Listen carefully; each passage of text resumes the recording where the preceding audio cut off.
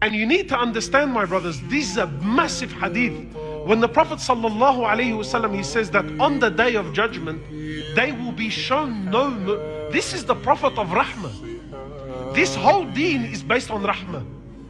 Every chapter in the Quran, with the exception of Surah At-Tawbah, starts with what?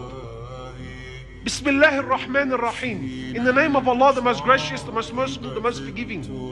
This whole deen is based on Rahmah because the human being sins and Allah knows this. But when it came to people openly doing their sins with no shame, because this is arrogance now. Yeah, brother, I know it's wrong, and so what, and who are you, and only God can judge me. And brother, this attitude, this is what destroys our community.